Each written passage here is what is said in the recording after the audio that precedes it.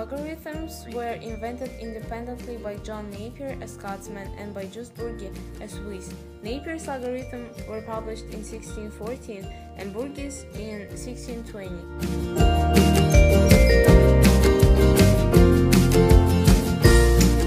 Napier's approach was algebraic, and Burgi's approach was geometric.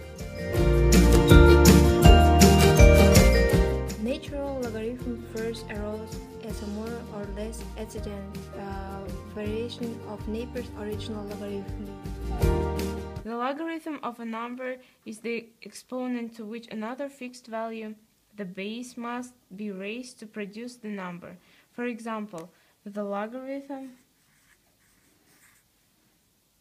of 1000 to base 10 is equals 3, because 10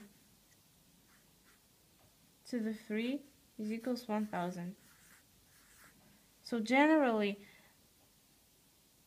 if x equals b to the y, then y is the logarithm of x to the base b. The logarithm to base 10 is called the common logarithm and has many applications in science and engineering. And the natural logarithm has the irrational number e, which equals to 2.718.